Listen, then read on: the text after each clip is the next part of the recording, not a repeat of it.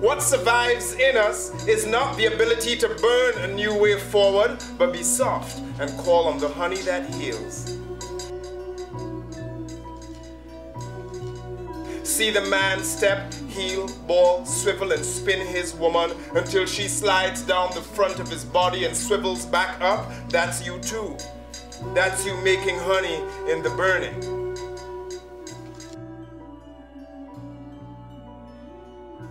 My name is Anthony Holmes. I'm one of the torture survivors from Burge.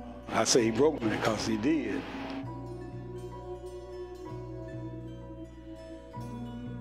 The designs that the artists put together, they was nice because they touched all us. And it shows some of the things that we thought about that happened to us, that took place with us. Like the black box, it touched me because it showed that that's what he put on me.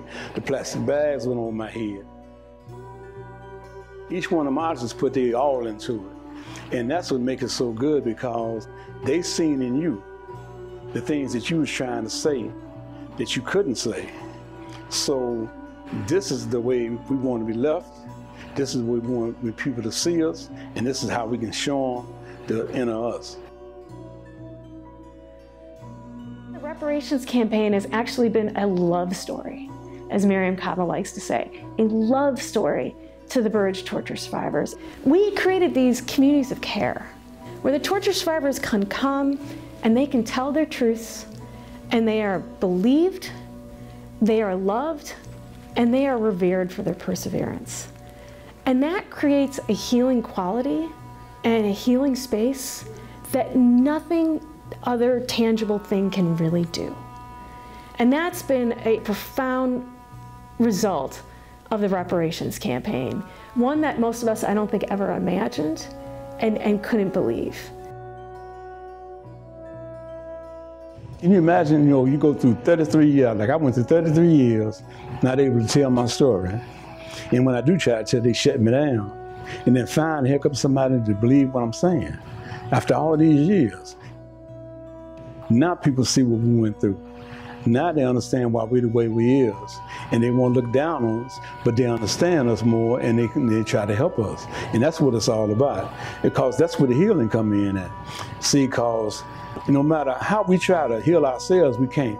We need other people to help us heal through the things they do with us to show us they know what they understand.